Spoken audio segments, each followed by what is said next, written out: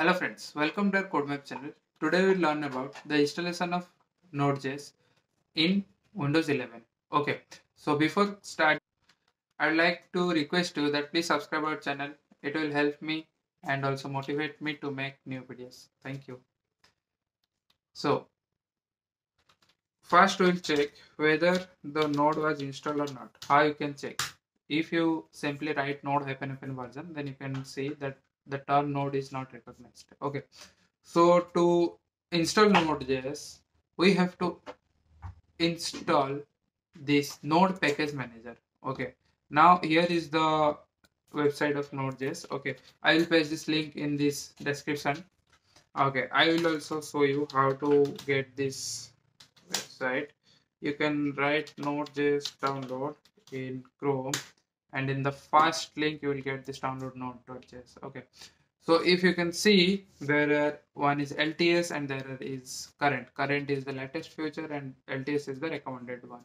Okay, we will here use this recommended or the version which was used by most users or most developers. Okay, so for that here we are using Windows. So I'll click here Windows installer, then it will automatically install your Node version 18.17.0. Okay, so if you are using Mac OS or Linux, here is the 64-bit and here is the ARM64. Okay, so according to your uh, system, you can installation this Node.js. Okay, now the installation was done. I have Yeah. Now we have to click on this next here. Then there is some Node.js is license. Yeah, this is some license. We have to accept here. Now the accept.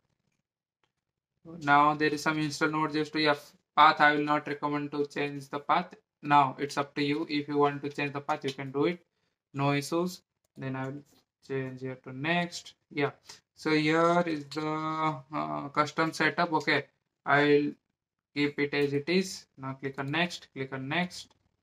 Click install being okay. Now click on install. Okay, so do you want to allow this? Yes, we want to allow this Node.js.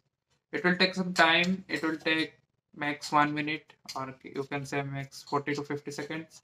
So I'll wait for this. Now you can see the installation is done within 20-30 seconds. Now installation is done. Finish. Okay, now we can see if we have successfully installed this Node.js, then we have to check whether the npm is installed or not. If we got this 9.6.7, now this will be updated in, it depends that you are using 9.6 version or 9.2 version. Okay, if you got some result for this npm version, then yeah, we have successfully installed this npm. What is npm? Npm is a node package manager. Okay, now we have to install this node using this npm. Okay, for but before that I want to show you that whether we have installed node or not. Yes, we have installed node. If you don't find this node, okay, so what you can do, just simply write npm install node and it will also work. But you can, as you can see, we have already got this node -n version 18.7.0. That means it by default install the node version with npm. Okay, so we don't have to install this node. Okay, thanks for watching our video and hope you enjoyed it, and please subscribe our channel and like our videos.